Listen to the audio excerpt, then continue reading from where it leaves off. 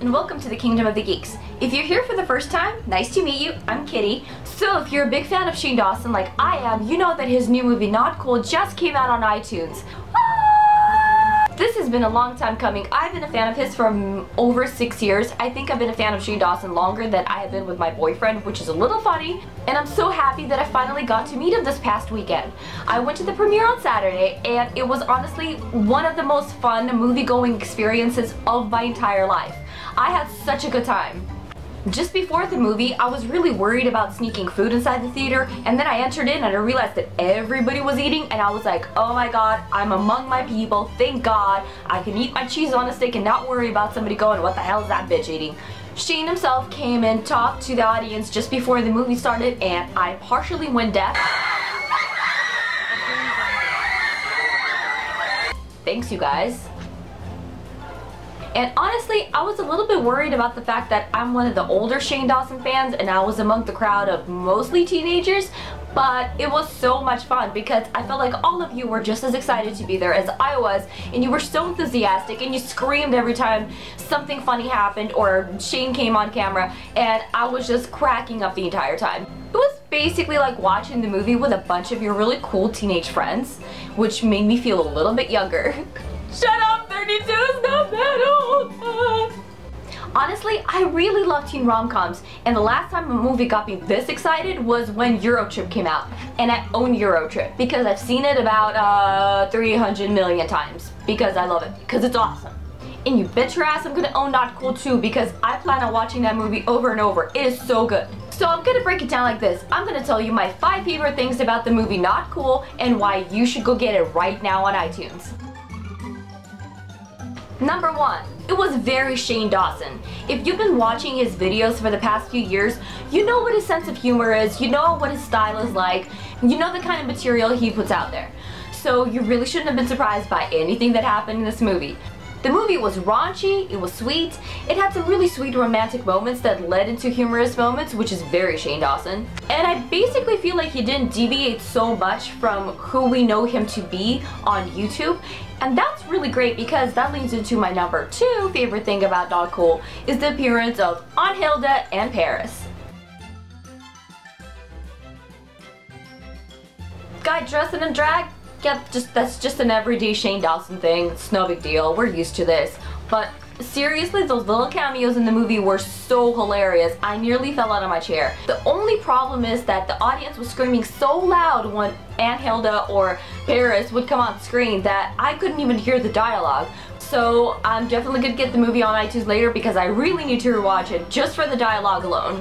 My number 3 favorite thing about this movie are the really hilarious scenarios that you just normally wouldn't expect in a movie like this. I'm telling you, last time I saw shit like this being done, it was in Eurotrip.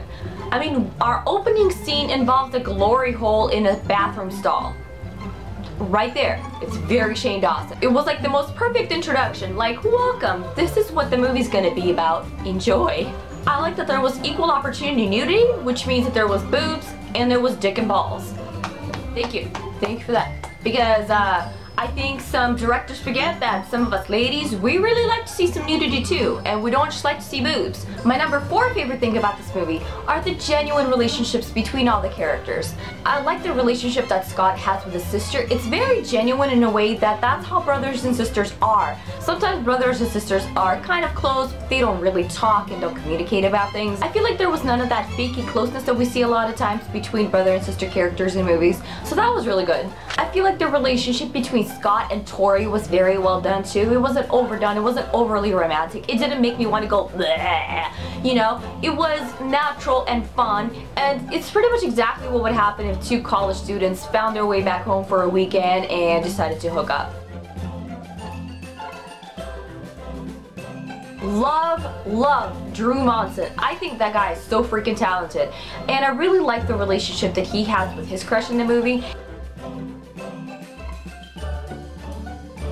I'm obviously not going to give away the ending. I don't want to spoil it for anybody, but I love the ending because it's very genuine and it's not sugar coated and it's not overdone, and even though it's still raunchy and crazy, it's not unrealistic in a way that it ends. That watermelon scene, by the way, I saw it 100 times in the trailers, and then when I saw it in the movie, I laughed just as hard and I almost fell out of my chair. This movie is just full of these really great scenarios that make you laugh so hard that you are like bent over from laughter and you feel like you're about to die. Tori's crazy ass family was one of the funniest things in the movie. Any scenario that involves your crazy aunt talking about how she was abducted by aliens is the winner. I love Tori's blind sister, played by Lisa Schwartz. She was so cute and funny. That whole family dynamic was hysterical and wrong in every way, shape, and form, and absolutely hilarious. It's the kind of family dynamic that kind of makes you cringe a little bit, but at the end of the day, you're like, aw, they're sweet. Which leads into my number 5 favorite thing about this movie, which is the appropriate language. I hated watching teen movies in the 90s because they would cast all these 30-year-old actors and give them lines like they were reciting Shakespeare. They were like perfectly scripted and they would say things that just don't make any sense. They are not things that teenagers would say. And that always really bothered me. I was just like, can we just get some actual teenagers in a movie? Or at least write a script that sounds like actual teenagers, because we don't talk like that. This is the kind of movie where you see teenagers or young kids, young college students, behave exactly like young kids or young college students. They smoke pot, they drink, they curse, they do disgusting things that all teenagers are prone to doing. They make stupid decisions, they act on their hormones. This is just how kids are. And honestly, it kind of made me remember my high school days or early college days when shit like that did happen. When you get to your 30s, you're gonna back at days like that and be like, ah, good old days. So Shane, thank you for making this really awesome movie that not only young kids but also adults can enjoy, and I really appreciate its authenticity and the fact that these are normal kids acting like typical kids, and situations they get into are fucking hilarious, but they're also situations that normal kids would get into, because let's face it, when you're like 19, 20 years old, you're just a giant bag of hormones, and that's pretty much all that drives you. Of course, at the end of the night, after the movie, I got to meet Shane himself.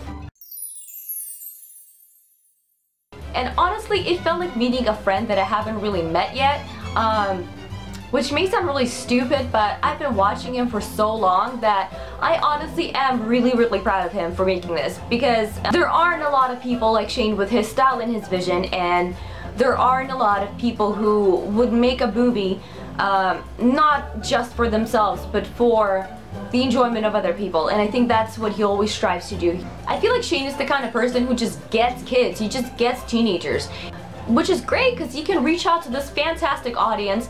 And I have met some of you on Saturday, and honestly, you guys are fucking cool. You guys are all so nice and so fucking cool. I got complimented on my boobs by a young girl and I was like, really? Thanks! I also got to meet Drew Monson, who is so freaking tall and so nice and funny. Honestly, if that dude isn't in some big movie roles in a few years, I'm gonna be freaking shocked because he's so talented. Altogether, it was such a fun, hilarious movie. Go see it with your friends. You will laugh your ass off. And Shane, if you're watching this review, thank you so much for always creating such original, awesome content that reaches out to all kinds of viewers. I really appreciate it, and you've always really inspired me. Because you know what?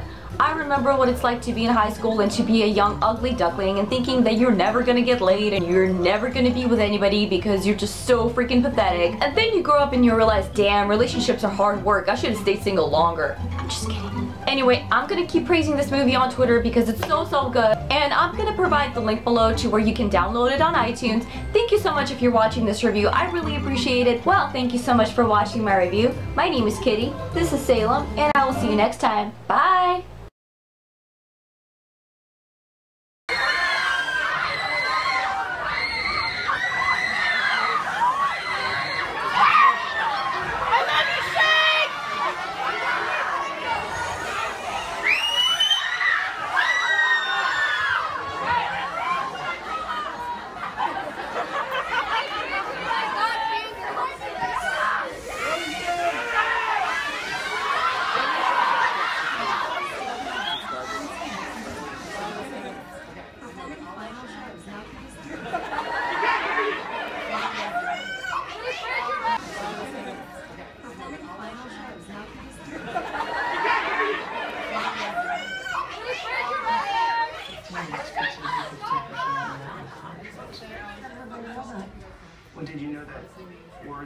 What?